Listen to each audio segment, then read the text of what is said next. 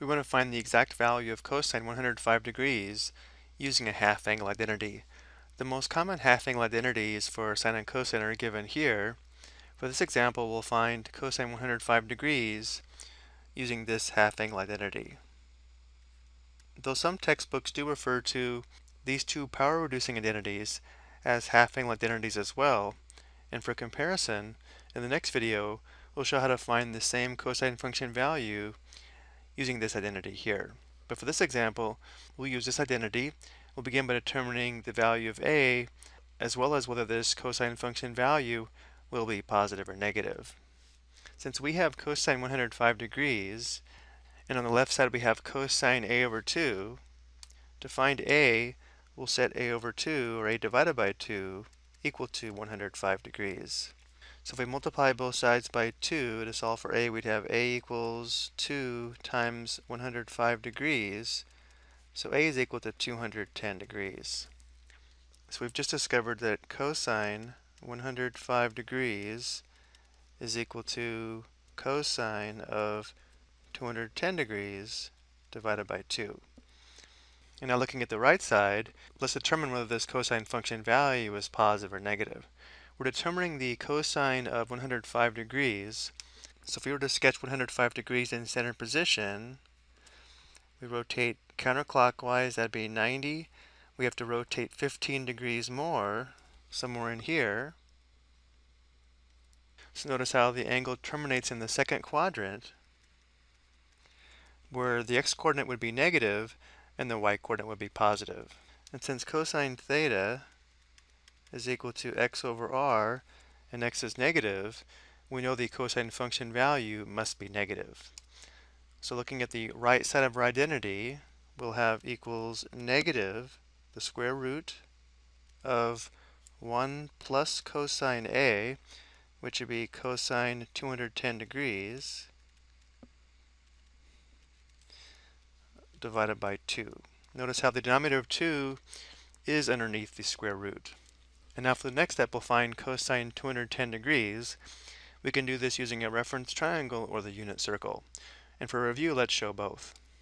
If we were to sketch 210 degrees in center position, the initial side would be here. If we rotate counterclockwise half a rotation, that'd be 180 degrees.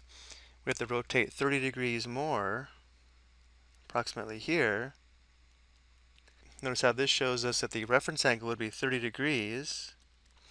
So if we sketch a reference triangle, we have a 30, 60, 90 reference triangle in the third quadrant. Normally we label the short leg 1, the hypotenuse 2, the longer leg square root 3, but because we're in the third quadrant where both x and y are negative, both legs would be negative. So the cosine of 210 degrees would be equal to the ratio of the adjacent side to the hypotenuse, which is negative square root 3 divided by 2. Or looking at the unit circle, here's the terminal side of 210 degrees. Because we're on the unit circle, x equals cosine theta. Notice how this verifies cosine 210 degrees is negative square root 3 divided by 2. So now we have negative square root of 1. We'd have plus negative square root 3 over 2, or just minus square root 3 divided by 2, all divided by 2. Now let's simplify underneath this square root. Let's clear the denominator of 2 from the numerator. We can do this by multiplying the numerator by 2. But of course, if we multiply the numerator by 2, we must also multiply the denominator by 2. So this is equivalent to multiplying by 2 over 2 underneath the square root. When we distribute the 2 in the numerator, we'd have 2 minus square root 3 divided by 2 times 2 would just be square root 3. And the denominator would be 2 times 2, or 4. And now because we have the square root of a fraction, we can write this as the square root of the numerator divided by the square root of the denominator. And notice how the square root of 4 simplifies to 2. So the exact cosine function value of cosine 105 degrees would be negative square root of 2 minus square root 3, all divided by 2. Now let's check this on the calculator. What we'll do is convert this to a decimal, and then approximate this cosine function value using the calculator. Let's first get the decimal approximation for the exact value. So we have negative, and then we'll put the numerator in parentheses. So open parenthesis, square root. Then we have 2 minus square root 3.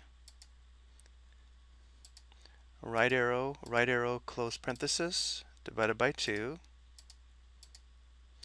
And now we'll enter cosine 105 degrees to compare. Let's make sure we are in degree mode. So we'll press the mode key.